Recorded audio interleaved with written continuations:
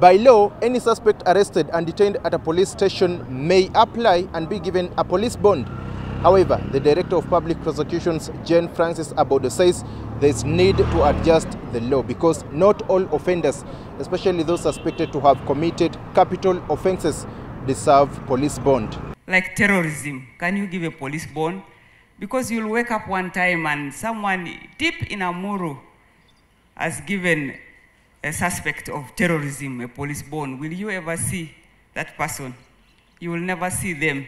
So I think we need to sit down and come up with guidelines on police bond. Which are the offenses you can give? Asman Matovu, a lawyer, says that what the DPP is suggesting is already in practice, and it is rare that suspects of capital offenses are given police bond.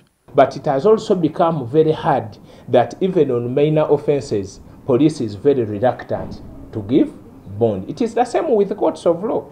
Ever since there was a pronunciation to ensure that someone accused of a capital offense should not be given court bail, you are saying that when you are charged, you are arraigned in court, high courts are becoming reluctant to give an accused person bail. Denying a suspected capital offender police bond translates to keeping him or her in custody for up to 48 hours as provided by the Constitution. Lawyer George Musisi was offered legal services to several suspects accused of committing capital offenses, says the police detain suspects even beyond the legally provided period. He argues that investigators usually lack enough evidence to present against the suspects in the courts.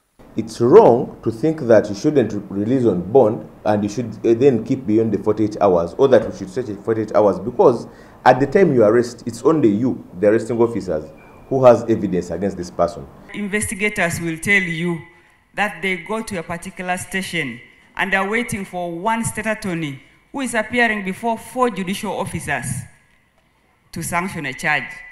The police officers wait there until evening. They go back. That's one day, almost 12 hours gone. The next day they come back.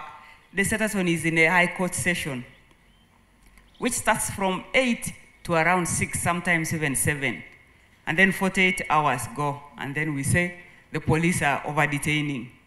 These 48 hours, we need this conversation. It has to be at the backdrop of, do we have enough staff on the ground? It's not clear what guidelines the DPP is proposing for now at least. But what would happen if the law is adjusted in the future to limit or prohibit suspects of capital offenses police bond? The moment we let it the other way around, that no, police, you can hold this person on this charge, don't release them on bond until you are sufficient, you've sufficiently covered the investigation to take them to court, that will mean that police can easily slap on you murder charges or terrorism charges.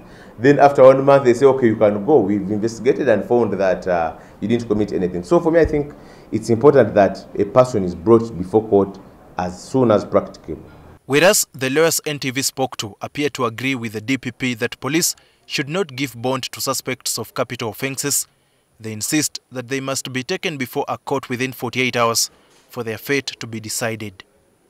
Daniel Kibet, NTV Tonight.